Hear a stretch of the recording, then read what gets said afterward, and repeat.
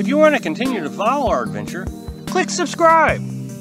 So you don't miss anything, click the bell notification. So as I do regularly, I try to take a list of questions from the comments and I make a video about it. A couple times a month, once a month. Just the other day I got a question that asked, is it legal to dump your gray water at the BLM?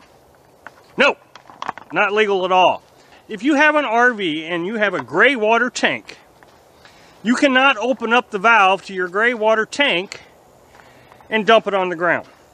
And the reason is, think about what you put down your sink. It's not just the shower water we're talking about. We're talking about that sink water. Now, I know a lot of people say, well, I don't put anything down the sink. I take all of my sink water and I put it down the toilet in my black water tank. And that's great, but you still can't dump it because the BLM doesn't know the difference. They just see someone dumping their gray water tank onto the ground and assume it's bad. But here's the thing. Imagine what you're putting down that sink. Bleach water. People regularly dump bleach water down the sink, don't even realize it. Food particles, coffee. So sometimes you get those grounds down the sink. And non-biodegradable soap goes down the sink also. So now imagine what happens. Is the raccoon smells all that food. Ooh, food, and he comes running over and he eats all this food that's contaminated with bleach and other poisonous chemicals.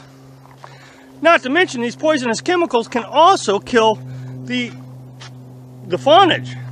It's generally accepted. I've not seen any national forest say you cannot take a shower in the BLM. So what you can do is you get a shower tent, but then you have to use biodegradable soap. Now, a little quick tip here. Ivory soap that you buy at the store, just ivory soap, is biodegradable, completely natural, and so that's what we use. That way you don't have to go out and buy all these camping soaps. Rainwater. People ask if we collect rainwater. And I've showed you a lot that we've collected rainwater. As a matter of fact, we started collecting rainwater when we were in South Dakota. It rained. It was only supposed to rain for a couple hours and then stop. But it rained for several days. And it ended up that the ground was so saturated, we were afraid to move the truck in fear that we would get stuck. And it was a very reasonable fear because everybody who tried to move ended up having to get a tow truck. So we just stayed put for 2 weeks straight. The limiting factor we had was water. So we collected rainwater. Out there in the Badlands, there was no trees or anything. So whatever fell down on top of the camper was pretty clean. Once the top of the camper washed away, the dirt from the top of the camper, that water was pretty clean. So we were able to use it for everything. Drinking water. We use our Berkey water filtration system to purify our drinking water.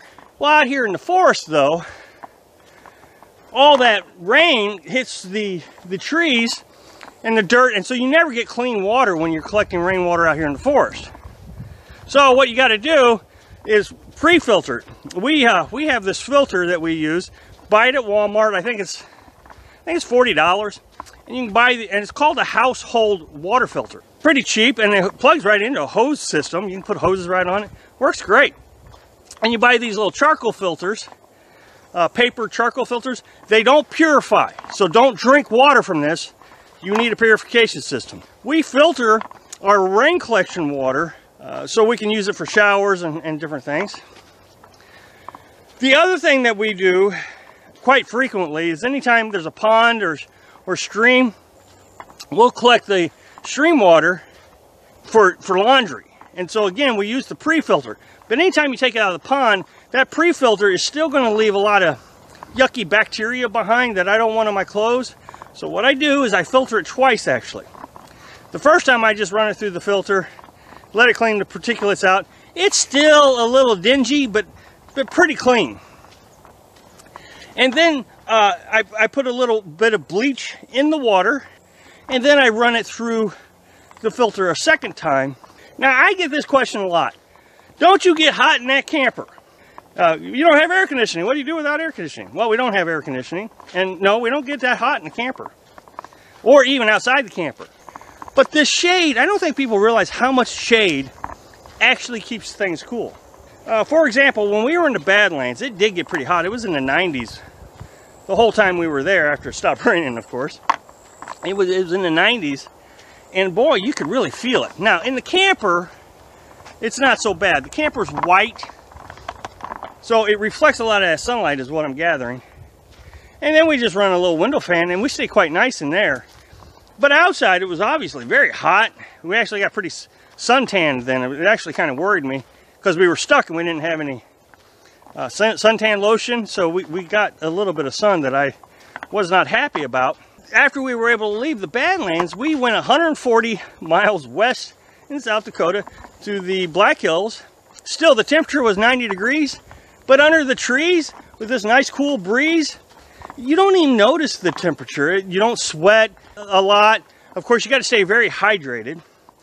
Now, there again, in the Badlands in South Dakota, it's not quite as much humidity as it is down here in Florida and Missouri. So humidity makes a big difference. But I suggest, instead of going up in the mountains and down into the desert and running all over the place, if you want to stay cool, just get yourself in the shade. That way you don't have to have air conditioning. Generator. Somebody asked about my generator. I love my generator. It's a Champion 2,000 watt inverter generator.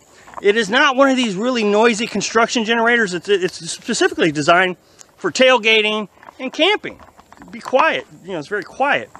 And so you can actually sit next to it and still have a conversation. And this generator is about $500. It holds 1 gallon of gas, and it runs about 9 hours on that gallon of gas. In low. Now remember, there's a high-low speed, and most of your operation is going to run on low. It really is. You know, we just run our battery charger on it. Anytime there's a power surge to it, like when if I have the refrigerator plugged into it, it'll ramp up on its own, and it comes back down. That just knows that the refrigerator kicked on. The other question that came with that was, how much gas do I carry? Well, with only running it 6 hours a day, I carry 10 gallons of gas. It lasts 14 days. It works out perfectly. Thanks for watching. Click like if you like the video, and happy travels.